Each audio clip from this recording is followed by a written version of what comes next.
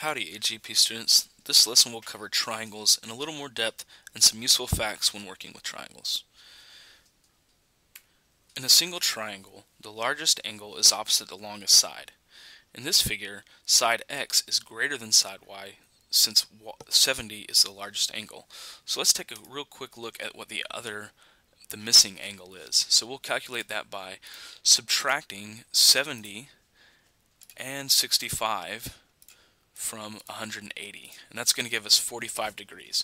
So this angle down here is 45 degrees. So we know that Y is actually the smallest value and X is the largest value because 70 is the largest angle.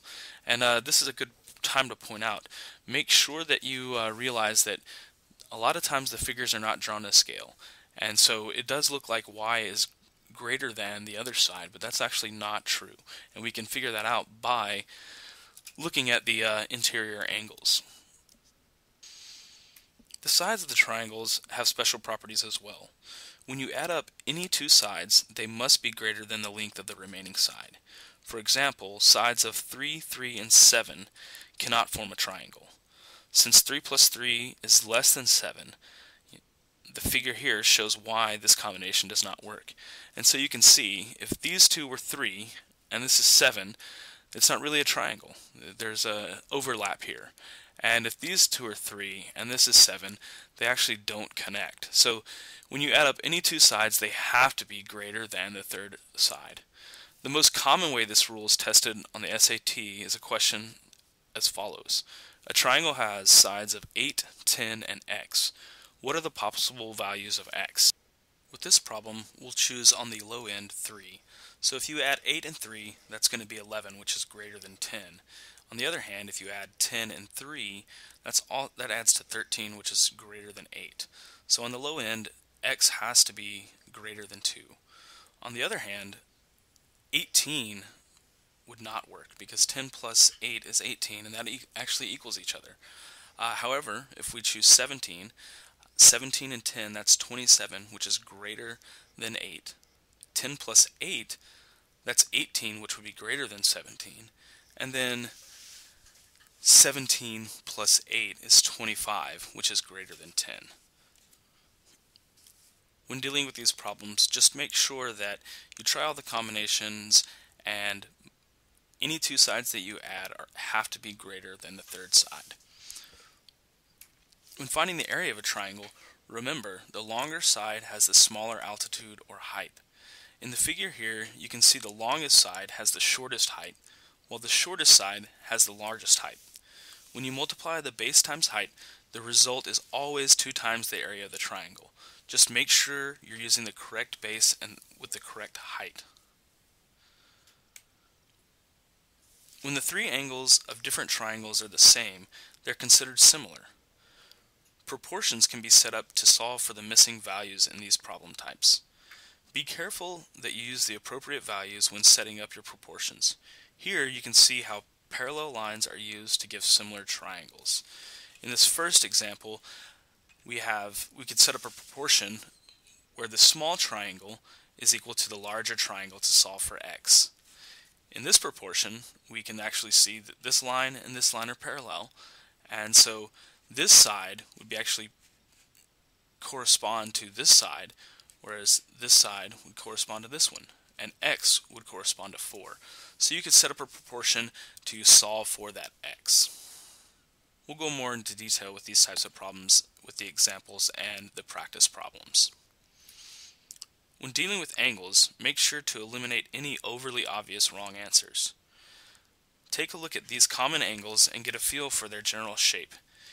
Sometimes it may be helpful to draw a line that makes a 90-degree angle or a 180-degree angle to help you discern what actual angle measure you have.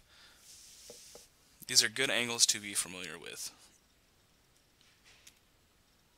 Now let's look at our first example problem. Example 1 states, if m is a prime number, then the largest possible value for m is a5, b7, c9, d10, e11. And you see the figure over there to the right. And so first we want to actually eliminate any obviously wrong answers. And here if you look, C and D 9 and 10, they're both not prime numbers, so we can go ahead and eliminate them right away. We know that those aren't correct. So now let's look at answer choice E, which is 11. 11 is a prime number, but let's see if it actually works. So if we compare two sides, the 5 and the 5 plus 5 equals 10, which is less than the third side of 11. And remember, any two sides have to equal greater than the third side. So answer choice E is incorrect because of that. Now let's look at answer choice B. We can look at the two sides and compare them to 7. So we have 5 plus 5, the two sides, that equals 10. 10 is greater than 7. And if we add 5 and 7, we get 13, which 13 is greater than 5. So both of these actually check out, and 7 would be the largest prime number that M could be. Answer choice A is also prime, but it's less than 5, or less than 7 rather, and so we wouldn't want to choose that. Let's take a look at our next example. Example 2 reads, in the figure shown, segment PQ is parallel to segment AB. What is the value of x? So we know that PQ is parallel to AB, which means we have similar triangles. Now to solve this problem, we need to set up a proportion. And since it's we have some variables in there, we can actually use the trial and error method. So we want to first look at answer choice C, since we're going to use the trial and error method. So we'll set up answer choice C. We have this triangle of 9 over x minus 2 equals 9 plus 6, or 15, over x plus 2, right? So in this case, we're comparing this small side of these two triangles to the larger side of this triangle. And so if we set that proportion up, we have 9 over 6, because we substitute in the 8 for x, and so 8 minus 2 is 6, and then 8 plus 2 is 10, and we can reduce both of these fractions down to 3 over 2, and that actually gives us the correct answer of answer choice C. So in this case, x equals 8. Our last example reads, in the figure below, what is the value of x? And again, here you have similar triangles. You can tell because of the angle measures. Take some time now and work through this problem and see what you get.